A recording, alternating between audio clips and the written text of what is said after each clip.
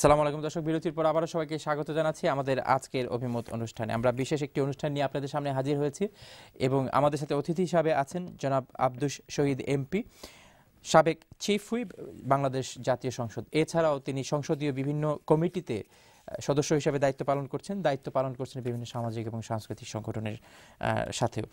জনাব আব্দুস শহীদ এমপি, আপনাকে অসংখ্য ধন্যবাদ আমাদের সাথে থাকার জন্য। কথা বলছিলাম নির্বাচন নিয়ে, আগামী নির্বাচনের সম্ভাবনা নিয়ে, ইনক্লুসিভ নির্বাচন আদৌ হবে কিনা সেই প্রশ্ন নিয়ে আপনি আপনার জানিয়েছেন। হবে আপনি বলছেন, কিন্তু সেটি কিভাবে হবে সেই তরিকা নিয়ে এখনো প্রশ্ন আছে।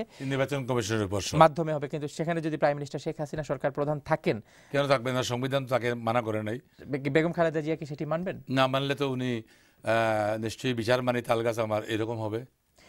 শেখ হাসিনা যেই কারণে, এখানে বিএনপির কোনো প্রতিনিধি নেই, কি কারণে আপনার কাছে মনে হয় যে বেগম খালেদা জিয়ার বা বিএনপির আত্মবিশ্বাস প্রধানমন্ত্রী শেখ হাসিনার উপর নেই?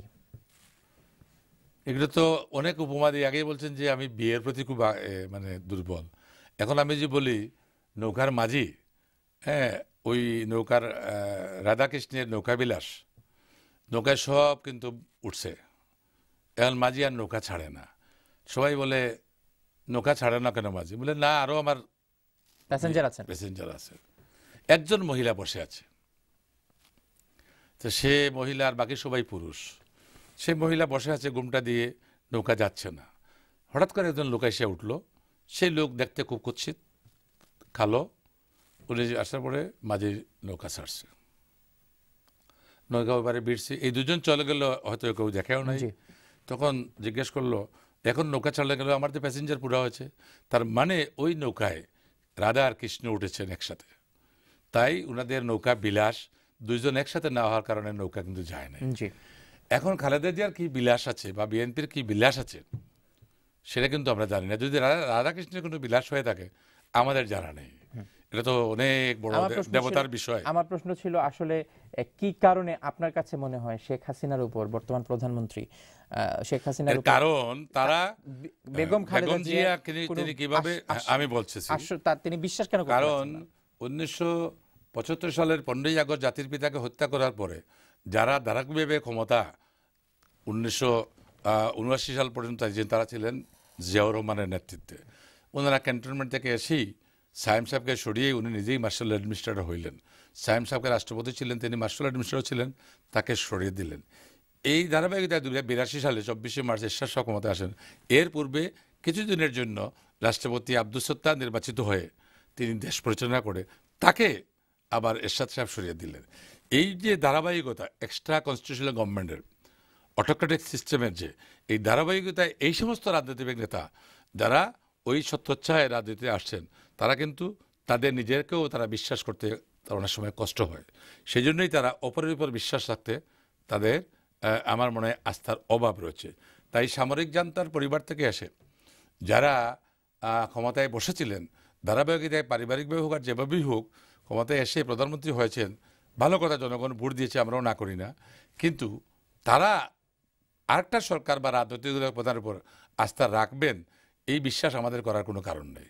তার মানে হচ্ছে ভবিষ্যৎ রাজনীতির ভবিষ্যৎ এবং আগামী নির্বাচনের ভবিষ্যৎ যত কাছাকাছি দিন যাচ্ছে ততই আরো বেশি কুয়াশাচ্ছন্ন হচ্ছে আমার মনে হয়। যারা, কারণ ভিজিবিলিটি তো অবশ্যই ক্লিয়ার করতে হবে। তো ভিজিবিলিটি ক্লিয়ার জন্য জনগণের ইচ্ছেই আসল। জনগণ তো রায় দিতে এক পর্যায়ে দেখা যাবে ইলেকশন না করে কারোর কোনো গতি থাকবে না। আমরা কিন্তু ইলেকশন করেছি, তাই কেউ নিজেকে দেবতা বাবা ঠিক নয়। তাই জনগণের উপর আস্থা রাখতে হবে। এবং আমাদের সংবিধানের আর্টিকেল 7 পরিষ্কার বলা আছে এদেশের ক্ষমতার মালিক জনগণ, জনগণই দেশের মালিক। আর্টিকেল 11-এ বলা আছে যে একটি জনপ্রতিনিধিমূলক সরকার আইনি প্রক্রিয়ায় ভোটের মাধ্যমে নির্বাচন করে ক্ষমতা হস্তান্তর করে জনগণকে সেবা করার জন্য। আমাদের সরকার, শেখ হাসিনার সরকার, জনগণের সেবা করার জন্য সরকার। যদি না হইতো তাহলে $1610 আজকে আমাদের মাথাপিছু আয় হতো না। 2021 সালে আমাদের বয়স হবে 50 বছর বাংলাদেশে। একটা যৌবন শেষ হওয়ার শুরু হবে 50 থেকে। সেই সময় বাংলাদেশ কোথায় যাবে? মধ্যম আয়ের দেশ হিসেবে দেখতে পাবো। প্রত্যয়ের দৃঢ় কি বলে যেটাকে নতুনত্বের প্রত্যয়ে, যে বাংলাদেশ বদলে যাওয়ার প্রত্যয়ে বাংলাদেশ, প্রযুক্তির বাংলাদেশ 2021 সালে দেখব। 2021 সালে এমডিজির আলোকে এসডিজিতে আমরা আমাদের ডিফারেন্স রেশিওটা আমরা কমিয়ে আনার জন্য সাস্টেইনেবল ডেভেলপমেন্ট যে ইকোনমিক যেটা আমরা গোল সেটা আমরা অর্জন করে 2041 সালের বাংলাদেশ দেখতে চাই। আমি ডেফিনেটলি ডেভেলপমেন্ট নিয়ে কথা বলবো, কারণ ডেভেলপমেন্ট বাংলাদেশের ডেভেলপমেন্ট পৃথিবীর অনেক দেশের কাছেই একটি আশাব্যঞ্জক এবং অনেক ক্ষেত্রে তারা ফলো করার চেষ্টা করেন কি করছেন, এবং বিভিন্ন জায়গায় যখন বাংলাদেশের ডেভেলপমেন্ট নিয়ে কথা হয় তখন বাংলাদেশি হিসাবে আমরা গর্বিত অনুভব করি যে বাংলাদেশের ইতিবাচক দিকগুলি বিভিন্ন জায়গায় ফলো করা হয়। তবে তার আগে যে বিষয়গুলি আমাদেরকে আশ্বস্ত করতে ব্যাঘাত ঘটায় তার মধ্যে একটি হচ্ছে হিউম্যান রাইটস, যেটি আন্তর্জাতিক বিভিন্ন হিউম্যান রাইটস সংস্থা বারবার বাংলাদেশের হিউম্যান রাইটস সিচুয়েশন নিয়ে কথা বলে। সম্প্রতি গুম এবং নিখোঁজ হওয়ার যে ঘটনাগুলি ঘটছে এবং প্রায় প্রতিটি স্টোরির, প্রতিটি গল্পের, প্রতিটি ঘটনার একই রূপ, একই ধরনের স্টোরি, যে লোকজন নিখোঁজ হয়ে যাচ্ছে, কয়েকদিন তাদের খোঁজ পাওয়া যাচ্ছে না, 3-4 মাস পরে তারা আসছেন, আসার পরে তারা চুপচাপ হয়ে যাচ্ছেন।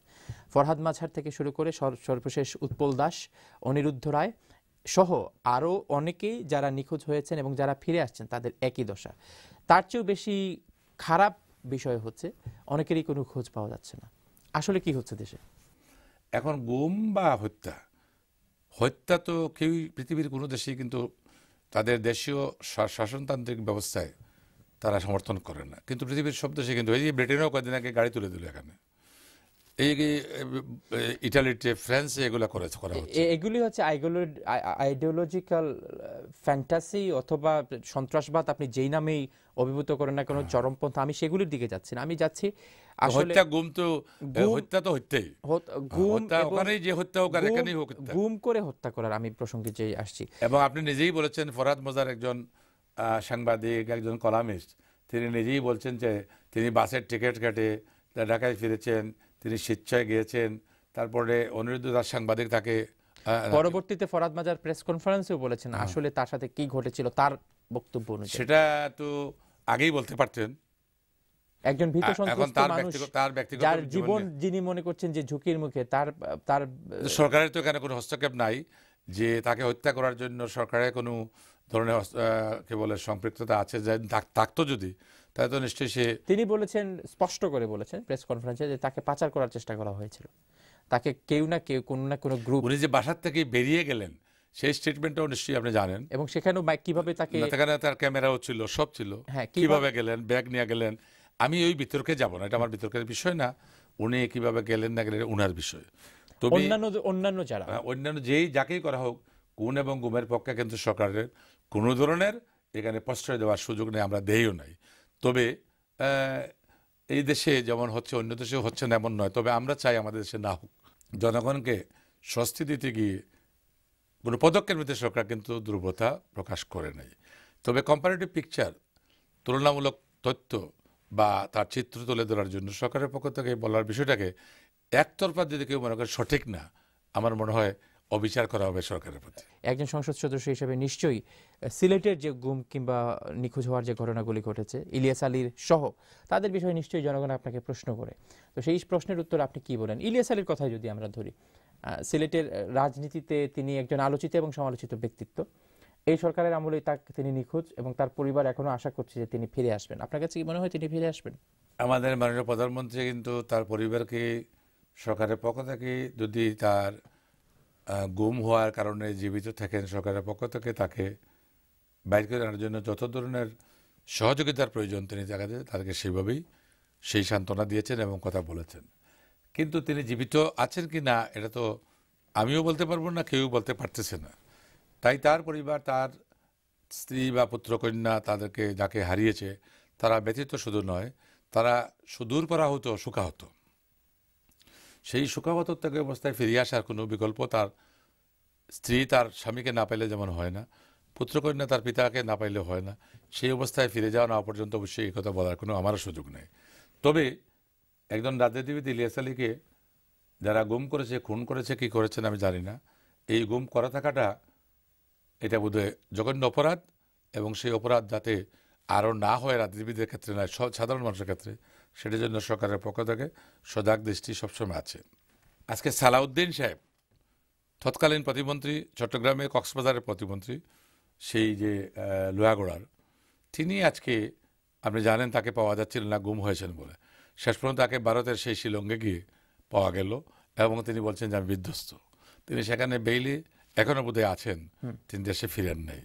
তাহলে বিএনপির লোকরা বা সংসদ সদস্য বা মন্ত্রীরা যদি গুম বা কিছু হয় থাকে, আপনার কাছে স্বাভাবিক মনে হচ্ছে যে একজন সাবেক প্রতিমন্ত্রী কিংবা একজন সাবেক সংসদ সদস্য কিংবা সাবেক জনপ্রতিনিধি বাংলাদেশ থেকে হঠাৎ করে তাকে শিলংয়ে পাওয়া যাবে এবং শিলংয়ে যখন যে অবস্থায় তাকে পাওয়া গিয়েছে তাকে ভীত সন্ত্রস্ত কিংবা তাকে স্বাভাবিক মনে হয়নি, তাকে হসপিটালে নিয়ে যাওয়া হয়েছে, তাকে তারপর পুলিশ তাকে অ্যারেস্টও করেছে? আপনার কাছে কি মনে হয় এইগুলি স্বাভাবিক ঘটনা? দেখুন, এক দেশ থেকে আরেক দেশে যাতায়াত করার তো ইন্টারন্যাশনালি একটা বর্ডারিং সিস্টেম রয়েছে, ইমিগ্রেশন সিস্টেম রয়েছে, সব কিছু রয়েছে। এখন যদি কেউ এক দেশ থেকে যায়, সেটা ওই দেশের বর্ডারিং ফোর্স ছাড়া আর কেউ বলতে পারে না উনি কীভাবে গিয়েছেন। যখন তার পরিবার প্রেস কনফারেন্স করে, তার স্ত্রীও কিন্তু এমপি ছিলেন, তিনিও প্রেস কনফারেন্স করে স্বামীকে পাচ্ছেন না বলে কান্নাকাটি, বা এটা স্বাভাবিক কারণে কান্নাকাটি করা it is very much legitimate. সেটা করার কারণে সরকারের পক্ষ থেকে সাংঘাতিকভাবে এটা নিয়ে এটা মানে যাতে তাড়াতাড়ি এই বিষয়টা কি দেখা যায় এই করতে করতে নাই নাই নাই হঠাৎ করে বোধহয় মাস 15 দিন পরে মনে হলো যে কি পত্রপত্রিকায় দেখলাম আমরা, টেলিভিশনও ভারতের কি কোন পত্র লোকাল কোন টেলিভিশনে সেটা দেখিয়েছে যে অমুকে একটা পাহাড়ের পাদদেশে না কোথায় পাওয়া গেছে টিলার পাশে, তিনি বিধ্বস্ত হয়েছে। এখন আপনিই বলেন ওই ধরনের একজন জনগণ হিসাবে আপনিই বলেন উত্তরটা কি হতে পারে? উত্তরটা সরকার দিবে। সরকার তো দেওয়ার জন্য পার্লামেন্ট আছে, পার্লামেন্টে যদি কেউ কোয়েশ্চেন করে সেখানে ওই সংশ্লিষ্ট হোম মিনিস্টার অথবা কেউ বলতেই পারে, প্রধানমন্ত্রীও বলবে সেখানে। সেই জন্যই হয়তো parliament is very much sovereign হওয়ার কারণেই, আজকে জবাবদিহিতা নিশ্চিত করার কারণেই আমরা সংবিধান বা আমাদের কার্যপ্রণালীর বিধিও সংশোধন করে একজন মন্ত্রীকে সদস্য করে কমিটির চেয়ারম্যান একজন সংসদ করা হয়, যাতে মন্ত্রী যেন কোনো কিছুকে সাপ্রেস হয়। তাই আমাদের কার্যপ্রণালী বিধির 41 এবং 42 বিধিতে প্রশ্ন করার যে বিধান আছে, যে কোনো সংসদ সদস্য যে কোনো প্রশ্ন করতে পারে মন্ত্রীকে, মন্ত্রী উত্তর দিতে বাধ্য থাকবেন, সঠিক বেঠিক পরের কথা। আমাদের সময় প্রায় শেষ পর্যায়ে, আমরা এবার আপনার স্থানীয় আপনার এলাকা নিয়ে কথা বলবো। শ্রীমঙ্গল দুটি পাতা একটি কুড়ির দেশ এবং বাংলাদেশের অন্যতম সুন্দর একটি জায়গা এবং যেখানে প্রচুর চা বাগান, সাথে সাথে প্রচুর চা শ্রমিক আছে। আমি এই চা শ্রমিকদের জীবন নিয়ে যদি একটু কথা বলি, বলেন। আপনি এই বিষয়ে আমরা জেনেছি যে আপনি ইতিমধ্যে পিএইচডি সম্পন্ন করেছেন। এই জীবনমান, আমরা চা শ্রমিকদের জীবন নিয়ে অনেক কথা বলেছি, অনেক তাদের দুঃখ গাথা আমরা শুনি। তাদের জীবন আসলে কি তারা শুধুমাত্র চা শ্রমিকই থাকবে? তাদের জীবনমান সম্বন্ধে যত কর্মসূচি নেওয়া হয়েছে তার একটি প্রমাণ যদি আপনাকে বলি, তাদের প্রত্যেকটি ছেলেমেয়েরা তারা একটি সরকারি প্রাথমিক বিদ্যালয়ে লেখাপড়ার সুযোগ 2012 সাল থেকে পেয়েছে। তাদের এখানে অতি সম্প্রতি আমরা একটি high school, government high school আমরা আমার শ্রীমঙ্গল উপজেলায় আমরা গভর্নমেন্টের খরচে করে দিচ্ছি। এছাড়াও তাদের প্রত্যেকটি ওয়ার্ডে ইউনিয়নের আমার নির্বাচন এলাকায় প্রায় 46টি চা বাগান রয়েছে, এর মধ্যে 42টি চা বাগানে আমি সরকারি স্কুল করে দিয়েছি। আর যে সমস্ত জায়গায় কোনো স্কুল নাই, বিদ্যালয় প্রকল্প হিসাবে সেখানেও আমরা খাসিয়াপুঞ্জি থেকে আরম্ভ করে চা বাগানের শ্রমিকদের মধ্যে আমরা লেখাপড়া করার জন্য, এবং এই 1 জানুয়ারি আমরা প্রত্যেকটি ছেলেমেয়েদেরকে ওই সমস্ত স্কুলের আমরা তাদেরকে পুস্তক বিনামূল্যে দিয়েছি। এছাড়া নতুন করে আমরা এলজিডির মাধ্যমে, লোকাল গভর্নমেন্ট ইঞ্জিনিয়ারিং ডিপার্টমেন্টের মাধ্যমে আমরা প্রত্যেকটা বিদ্যালয়ে একটা সেম ডিজাইন মডেলের 2 তলা বা 4 তলা ভিত বিশিষ্ট দালান করে দিয়ে তাদের লেখাপড়ার সুযোগ করে দেওয়া হচ্ছে। আপনার নির্বাচনী এলাকাতে কত হাজার চা শ্রমিক? আমার নির্বাচনী এলাকাতে যারা কাজ করে এরা 63 বা 62,000 হলো ডেইলি ওয়ার্কার। এমনি কিন্তু 1 লক্ষের উপরে আছে, ওই যে ক্যাজুয়াল আছে, তারপরে কন্ট্রাক্ট আছে, এগুলো মিলে 1 লাখের উপর শ্রমিক আছে। এবং এদের জীবন মান উন্নয়নে পড়াশোনার পাশাপাশি, শিক্ষার পাশাপাশি এদের দৈনন্দিন জীবনের মান উন্নয়নে সরকারের কোনো রাস্তাঘাট করে দিয়েছি। এমন চা বাগান নাই, পাকা রাস্তা নাই, এখানে সিএনজি যায়, বাস যায়, ছোট ছোট গাড়ি যায়, জিপ যায়। প্রত্যেকটি মাতৃত্বকালীন মহিলা, দুগ্ধবতী মা, শিশুরা তারা বিনামূল্যে কমিউনিটি ক্লিনিকের চিকিৎসা পাচ্ছেন। জাতিসংঘের মহাসচিব বান কিন মুনও সেটা বলে বোঝালে আমি তাকে নিয়ে প্রটোকল করে তিনি নিজেকে বলেছেন it's a role model of the globe. তো সেই কারণে চা বাগান এলাকায় আমরা সুপেয় পানি জলের ব্যবস্থা করেছি। আমরা 7টা বেলেডে 7টা আমরা ওয়েলফেয়ার সেন্টার করে দিয়েছি, যেখানে চিকিৎসা থেকে আরম্ভ করে তাদের বিভিন্ন ধরনের পাঠক্রম, এমনকি রস একটা কি বলে এনজিও আছে, তাদের মাধ্যমে যেখানে 5 জন ছাত্র স্কুলে যাইতে পারে নাই তাদেরকে একটা স্কুল করে দেওয়া হয়েছে এনজিওর মাধ্যমে। এইভাবে লেখাপড়া, স্বাস্থ্যসেবা এবং যাতায়াত ব্যবস্থা তথা তাদের এলাকায় ব্যবসা বাণিজ্য করার জন্য আমরা ওই যে গ্রোথ সেন্টার মার্কেট চা বাগানে আমরা করে দিয়েছি। সেখানে কৃষিপণ্য উৎপাদন যেগুলো করে ওখানে বিক্রি করতে পারে। এমনকি তাদেরকে আমরা স্কুলের ছেলেমেয়েদেরকে পিক আপ করার জন্য গাড়ি দেওয়া হচ্ছে, আমাদের মাননীয় প্রধানমন্ত্রীর কার্যালয়কে সেটা দেওয়া হচ্ছে। তারা ধান কাটার জন্য মেশিন দেওয়া হয়েছে, ঔষধের মেশিন দেওয়া হয়েছে, তথ্য সেবা কেন্দ্র ইউনিয়ন পরিষদে করা হয়েছে, যেখানে আইটি বা ওয়েবসাইটের মাধ্যমে সারা বিশ্বের তথ্য তারা নিতে পারে, দিতে পারে। এই হিসাবে চা বাগান এলাকা একসময় অত্যন্ত পিছিয়ে ছিল। আর আমি যে বিষয়ে গবেষণা করছি এদের মধ্যে বিভিন্ন জাতি রয়েছে, তার মধ্যে যেমন খাড়িয়া আছে, সবর আছে, বিন আছে, তেলেগু আছে, তারপরে রাজবংশী আছে, ভূমিজ আছে, মুন্ডা আছে, এই সমস্ত খাসি আছে, মণিপুরি আছে, তারপরে শব্দকর আছে। শব্দকর কিন্তু বাগানের লোক না, বাট এরা গুজরাট থেকে মাইগ্রেট করে এখানে আসছে, কেউ ঝাড়খণ্ড থেকে আসছে, কেউ পাঞ্জাব থেকে আসছে, কেউ বিহার থেকে আসছে, কেউ কি বলে চেন্নাই মাদ্রাস থেকে আসছে। এদের জীবন ব্যবস্থা নিয়ে আমরা স্টাডি করেছি। তাদের বিশেষ সংস্কৃতির অধিকারী মানবগোষ্ঠী হিসাবে তাদের কারণে বিশ্বের পর্যটন শিল্প আমাদের দেশের প্রতি আকৃষ্ট হওয়ার জন্য, বিশেষ করে শ্রীমঙ্গলের প্রতি বা যে সমস্ত অঞ্চলে এই নৃতাত্ত্বিক জনগোষ্ঠী আমাদের সংবিধান অনুযায়ী আর্টিকেল 23-এর এতে বলা আছে তারা নৃতাত্ত্বিক জনগোষ্ঠী হবে, তাদের জীবনমান যদি বিশেষ সংস্কৃতি অধিকারী জীবন ব্যবস্থা, তাদের পারিবারিক শাসন ব্যবস্থা, তাদের মৃত্যু হলে সৎকারের ব্যবস্থা, তাদের বিবাহ ব্যবস্থা, লেখাপড়া ব্যবস্থা, তাদের খাদ্যাভ্যাস থেকে আরম্ভ করে এমনকি তাদের বাদ্যযন্ত্র পর্যন্ত, এগুলো নিয়ে আমি একটা রিসার্চ বা গবেষণা করে দেখেছি। তারা অত্যন্ত উন্নত সংস্কৃতির অধিকারী এবং তাদেরকে দেখার জন্য বিশ্বের বহু মানুষ আমাদের অঞ্চলে আসবে। এই কারণে এই সাস্টেনেবল ডেভেলপমেন্ট ট্যুরিজম ডেভেলপমেন্টের কারণে এদের লাইফ সম্বন্ধে জাহাঙ্গীরনগর বিশ্ববিদ্যালয় আর্কিওলজিক্যাল ডিপার্টমেন্ট আমাকে একটা স্কলারশিপ দিয়েছিল। আমি প্রায় 4.5 বছর বেড়ে এই স্কলারশিপের মাধ্যমে আমি আমার থিসিস আসার পূর্বে বিশ্ববিদ্যালয়ে আমি জমা দিয়ে আসছি। আমরা আপনার এই থিসিসের সফলতা কামনা করে অনুষ্ঠানের শেষ পর্যায়ে ইতিবাচক বাংলাদেশ দর্শক মণ্ডলী, আমাদের প্রতিটি অনুষ্ঠানের নিয়মিত ধারণা ইতিবাচক বাংলাদেশ অনুষ্ঠানের সর্বশেষে বাংলাদেশের অন্তত একটি ইতিবাচক দিক নিয়ে আমরা আলোচনা করব এবং সেলিব্রেট করব বাংলাদেশের সেই সফলতাকে এবং ইতিবাচকতাকে। আজকে আমরা একজন অদম্য মেয়ে তামান্না, যার 2টি হাত নেই, একটি পা নেই, শরীরের 4টি অঙ্গ প্রত্যঙ্গের 3টি গুরুত্বপূর্ণ অঙ্গ প্রত্যঙ্গ তার নেই, তারপরও সে লেখাপড়া চালিয়ে যাচ্ছে এবং আমাদেরকে ইন্সপায়ার করছে, যারা আমরা নিজেদেরকে এইবল বা সক্ষম হিসাবে দাবি করি। আমরা এই বিষয়ে ছোট্ট করে আমি আপনাকে তামান্নার ভিডিওটি দেখিয়েছি।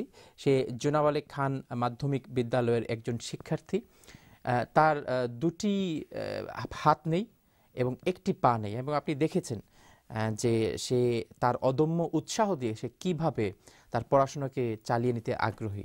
আপনার মন্তব্য জানতে চাইব তামান্নাকে নিয়ে।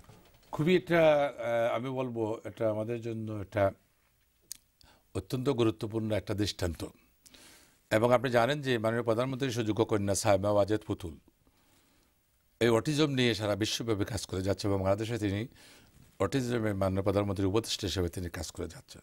সমাজ কল্যাণ মন্ত্রণালয় বাংলাদেশ এই মন্ত্রণালয়ের মাধ্যমে মাননীয় প্রধানমন্ত্রীর কন্যা সাইমা ওয়াজেদ পুতুল যে তিনি ইতিমধ্যে যে সমস্ত কাজ করে যাচ্ছেন, যার কারণে আজকে অটিজমকে কোনো পরিবারের অভিশাপ মনে না করে, মা বাবার কোনো ধরনের দায় মনে না করে, তাদের জন্য যেমন লেখাপড়া, তাদের শরীর চর্চা, তাদের জন্য সংস্কৃতি চর্চা, তাদের জন্য ক্রীড়া এবং খেলাধুলায় অংশগ্রহণ করার সুযোগ তৈরি করে দেওয়া এবং মূক ও বধির জন্য বিদ্যালয় প্রতিষ্ঠা করে দিয়ে সরকারিভাবে তাদের যেমন যাতায়াত ব্যবস্থা বিনামূল্যে করা হয়েছে, তাদের চিকিৎসা বিনামূল্যে করা হচ্ছে, তাদের সমস্ত সুযোগ সুবিধা লেখাপড়ার সব কিছু বিনামূল্যে করানো হচ্ছে। এটা শেখ হাসিনার সরকারের সবচেয়ে বড় একটি দিক। এবং এই সময়ে এই তামান্না আক্তার নুরা তার এই যে 3টি জরুরি গুরুত্বপূর্ণ অঙ্গ দেহাতে নাই, অর্গান অফ দ্য বডি, এটা ফিজিক্যালি ফিজিক বলতে যা বোঝায় এটা তিনটেই তার নাই। এই মহিলাটা, তার মেয়েটা, তার বক্তব্য শুনে আমি নিজেকে মনে করি পৃথিবীতে অসম্ভব বলে কিছু নেই। আইনস্টাইন যেভাবে রেলগাড়ি আবিষ্কার করেছে, নিউটন সেভাবে ল অফ গ্র্যাভিটি আবিষ্কার করেছিলেন, ইবনে সিনা ঔষধ আবিষ্কার করেছেন। আমি মনে করি এই মেয়েও পৃথিবীতে তার এই একটি অঙ্গ দিয়ে পা দিয়ে সে যেভাবে চা খাচ্ছে, লেখাশোনা ইংলিশ তার সুন্দর, নাউন শব্দটা আমি দেখেছি খুব সুন্দর লেখেছে, তা কলম দিয়ে পা দিয়ে লেখছে, চায়ের কাপ তুলে খাচ্ছে, এবং তার ডিটারমিনেশনের কথা, এবং she wants to face all the challenges to build up herself. She should not be the burden of R family. এবং তার বাবাও, সেও বলছে যে আমি চাই না আমার মেয়ে কারোর জন্য অভিশাপের বস্তু হয়ে থাকুক।